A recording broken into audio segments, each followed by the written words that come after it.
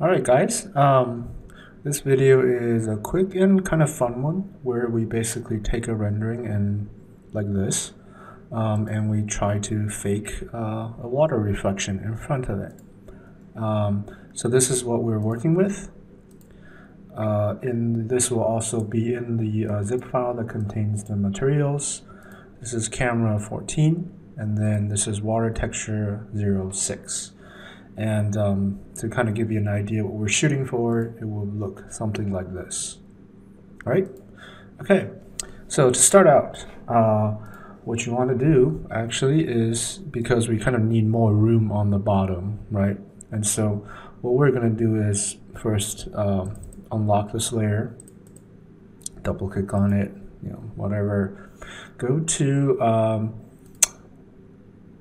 image, canvas size, and in here, I want the canvas to expand downwards, right? When I add to the dimension. If you keep it at the default, it will basically, give you room on top and bottom. So you want to click on this top arrow, the arrow that's going upwards.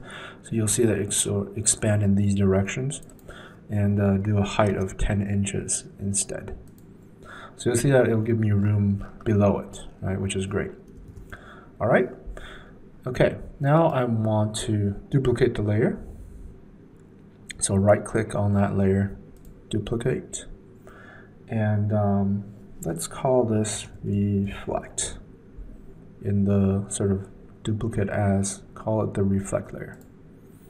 All right, once that's done, Ctrl-T, it's really simple, and just drag this downwards. So it basically flips. More or less like this, but you can kind of play with, roughly where you want your reflection point to be. So it's probably a little bit upwards, and this doesn't have to be super precise. We're not, trying to. It's not a science. Okay. All right. So after that's done, this you actually will want to move it below that image, right? And what we're going to try to do is that we're going to try to cut this line out. We're just going to simplify it, right? And basically kind of extend it past so it's a straight line instead of this. And that's just a limitation of this rendering. If you had a kind of straight on shot, then you wouldn't have to really worry about this.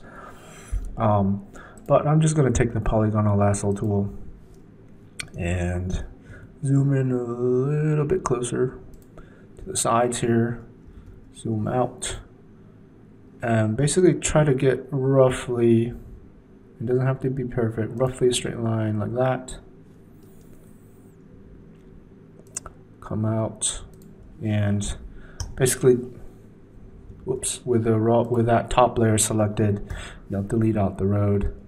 Okay, and now with the polygonal lasso tool again, I'm going to try to duplicate that angle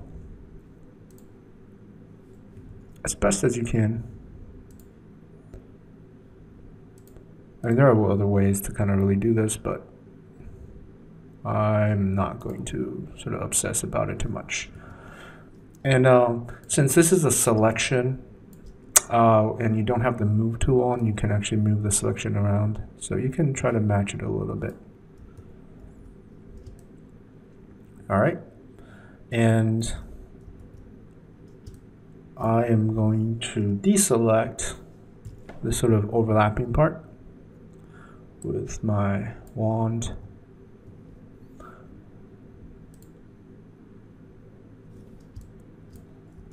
Basically, I just want to kind of add a sliver here. You don't have to necessarily have to do this exact same way. This is just me improvising.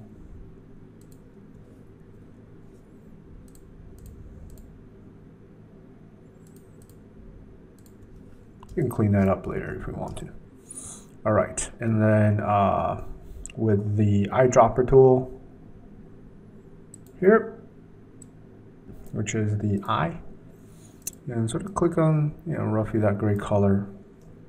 Use a paint bucket tool, fill that in.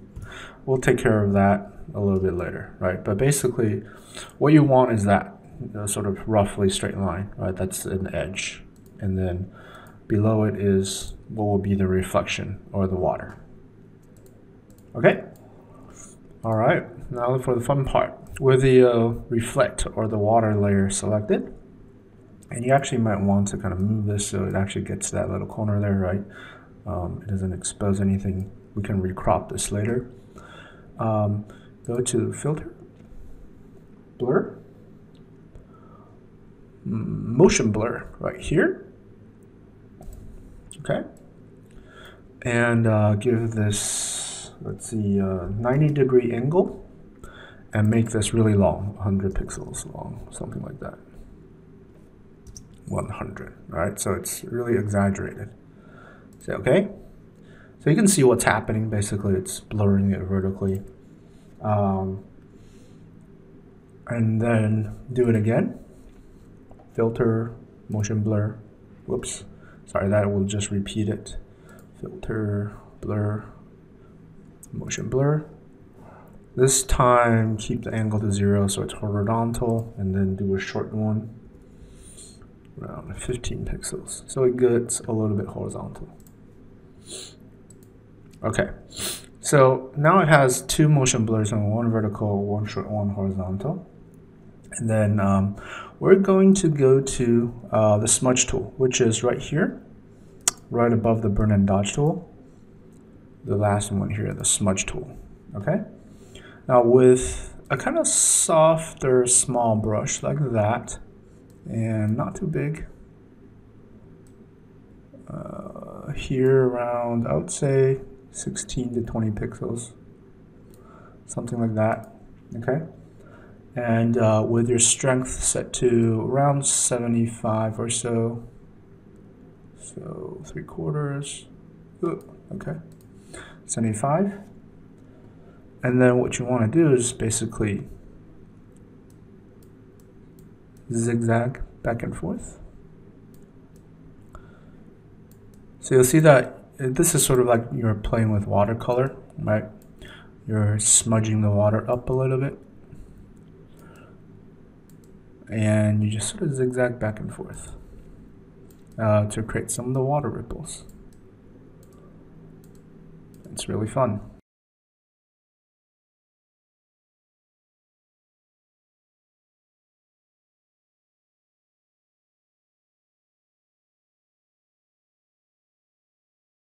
All right. Okay. Now remember, we can always use kind of the burn tool to sort of darken the water in the foreground, and then you can use the dodge tool to highlight whatever highlights you sort of want, brighter reflection. So the burn tool, pick a sort of really big brush. Okay. And basically sort of darken the front part of this really slowly, subtly. Maybe not too much, just a little bit. But generally, you know, in these sort of reflections, the sort of foreground is a little darker because of the reflection angle. And then with the dodge tool, you can basically highlight parts. Let's say, for example, this.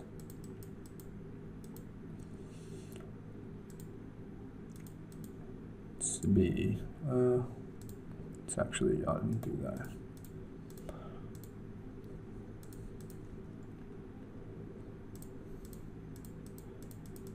Maybe there are parts of the reflection that you want to show up a little bit more, or get to pop a little bit more, then you can kind of do that. All right. Okay, so now we're going to basically drop in this water texture. There's a little bit of stuff here. You can ignore it. But this actually is a good point to kind of actually reposition this so that part doesn't show up. So let's try to do that a little bit. And let's crop it. again, so we know roughly where our boundaries are. Okay, with the crop tool, Ctrl-A, with actually Ctrl-A with the and V to move, drag and drop this in.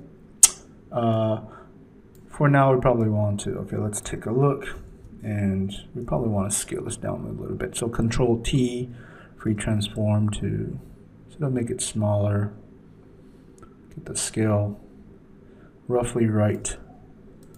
I do have my snap on, okay. So in this case, you know, this is also perspectival. As you'll notice, this is a perspective of the water. So, you know, it's the same thing as the grass that we saw earlier. You basically kind of want to position it so it roughly gives that sense of, you know, further away is smaller scale, that sort of thing, right? Now this we're actually eventually going to just insert as an overlay, so you don't have to worry too much about it. So this layer, and just call it overlay if you want to kind of be more organized. So go to image, adjustments, hue saturation, and just desaturate it like that. Okay. And with it selected, basically you want to change the layer blending to overlay. All right. With overlay active, and then maybe bump down the opacity a little bit to 80%. That. You can sort of, you know, position this, but again, this sort of goes in between, on top of the reflect, but below your sort of top layer. And you can kind of move it around a little bit, adjust the sort of water texture, right? But this water texture basically kind of gives it a little bit of that sense of realism, right? Okay. Now, this sort of top layer, you know, obviously you'll kind of want to make a water edge, like with a curb or something. So I'm just going to completely wing this with whatever. Oh, that's a little bit too big. Just make a tiny selection. Pick that sort of gray color that we had earlier, maybe slightly darker, whatever, green. G for the paint bucket, and just sort of, oops, sorry, on the top layer, and sort of paint that in. If it's not dark enough, then you can maybe make it darker. Try that again. Ctrl-D. I mean, sure, you know, it could be better, but it sort of serves the purpose to illustrate. Use the clone stamp tool.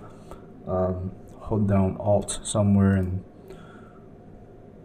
with a nice brush, nice soft brush that's decently big. So hold Alt somewhere and sort of try to kind of smooth out, if you can. May take a couple tries. Sort of smooth out the transition between the two. You know, I'm really rush jobbing this. You can do a much better job if you kind of took your time. Okay, and so yeah, that's more or less it. You can do probably a better edge if you really wanted to, get some shadows in there.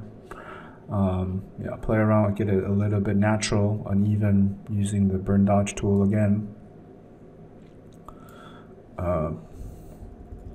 You know, so parts of it get darker, etc., etc. But hey, you know, these are two different tries, and they look a little bit different. I think this one I got it pushed up further a little bit more, but you know, that's sort of the principle, and it's fun, and it's cool. Yeah, that's it.